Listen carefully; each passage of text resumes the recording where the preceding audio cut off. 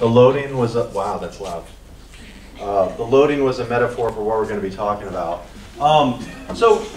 When we go around our towns, when we go around our cities, when we go around our communities, we can often get a general sense of sort of how that community's infrastructure is doing. For example, would you drive over this bridge?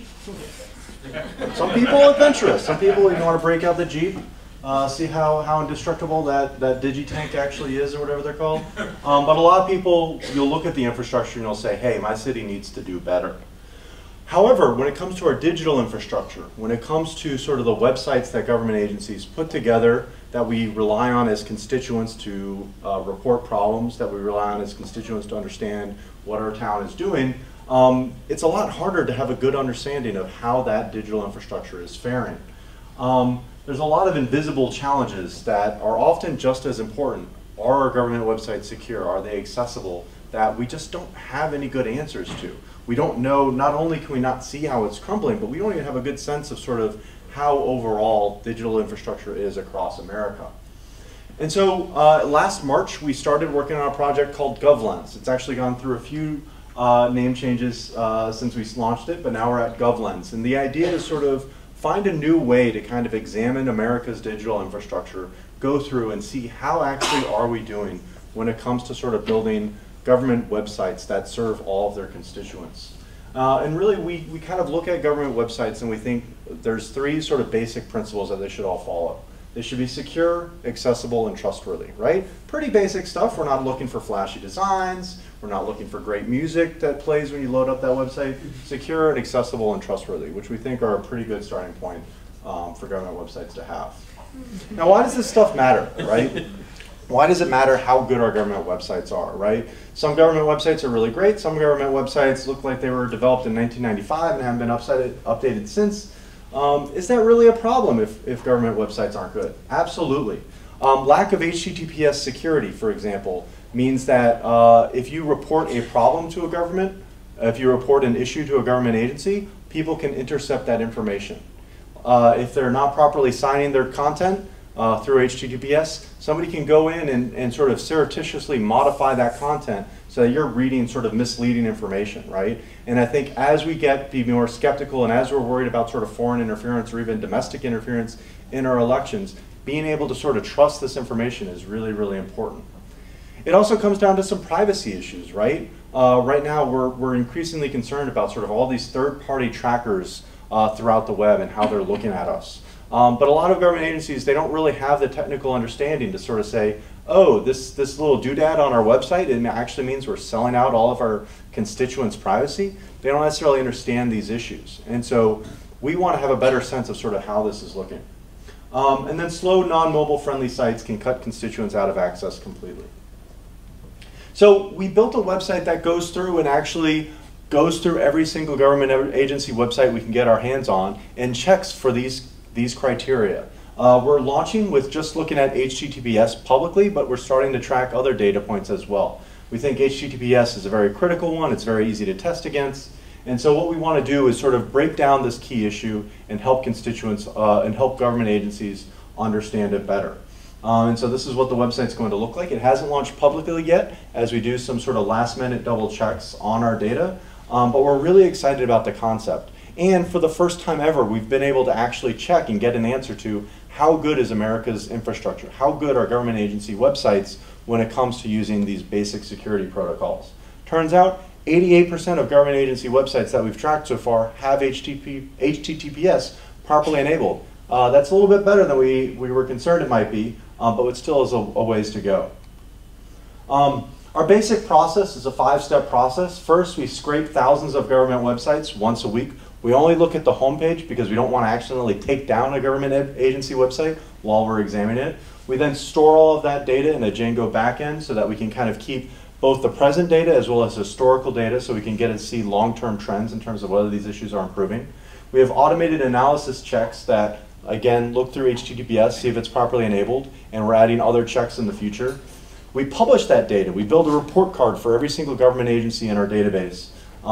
Plus, we also allow API access, so researchers and other people who want to get the big picture have tools that they can look at that big picture view of how America's infrastructure is doing, and then we repeat. So we run these checks once a week, we keep all that data, and we really want to make this a foundation for making sure that we are pushing government agencies' websites to improve their digital best practices.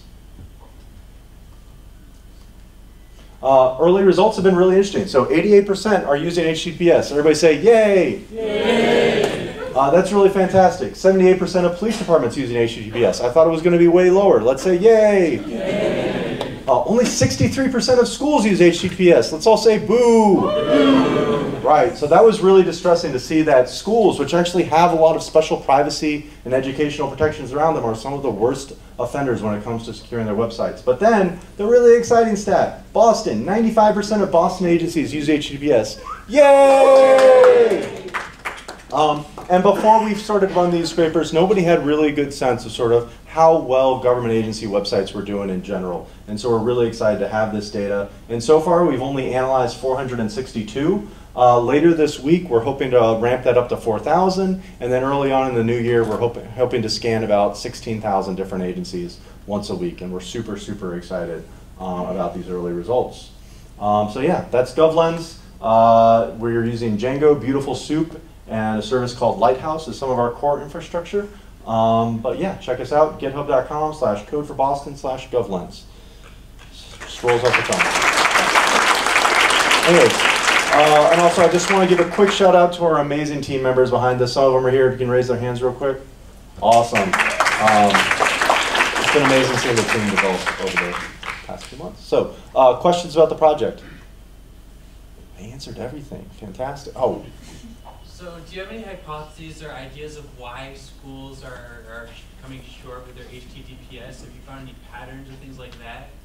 Yeah, so I think that's a really good question. So I think one of the things is, what we found is that a lot of times agencies are centralizing more and more of their IT services, more of their web design services to like a state agency, or sort of centralizing that, and that's actually helping push best practices. A lot of schools are still independently building their websites, or it's just something that they haven't prioritized and budgeted for. Yeah. Have you tried to do or build a sort of point system for analyzing how the user experiences are with these websites in terms of accessibility? So one of the things we're really interested in doing is accessibility scores. Lighthouse, which is an API we're using for some of the scanning tools, has a built-in accessibility score, but that's also something that's really tricky to do automated. And so we're kind of being careful and slow about how to approach that, but that's one of our big focuses in 2020, is sort of really pushing agencies to become more accessible. Yeah, question right there? I guess my question is kind of like, what, for the purposes of your counting, counts as like a website? So I'm kind of thinking like, you know, the city of Boston actually has probably 100 of them that give you government information. Yeah. Only a handful are ones you'd actually access at any given time. So the question was, and I apologize for the live stream, I've not been repeating the question. The question was, what counts as a government website?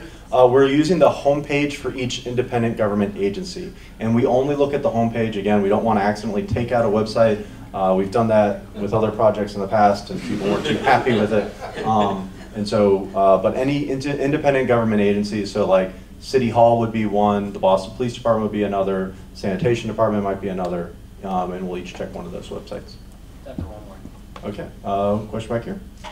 Yeah, so it looks like you have some really great metrics.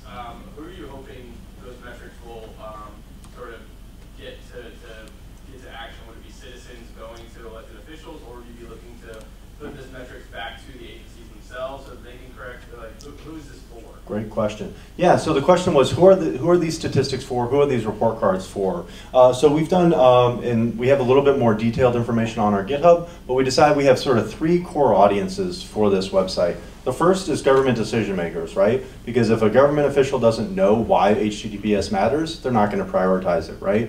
And if we just go up to a government agency and we're like, HTTPS is good, get more cyber, they'll be like, they've got a lot of other things we asked them to do. And so what we really want to do is help break this down and sort of help them understand what's the impact. So government decision makers is the first case, and we're building out some sort of collateral and extra materials for them.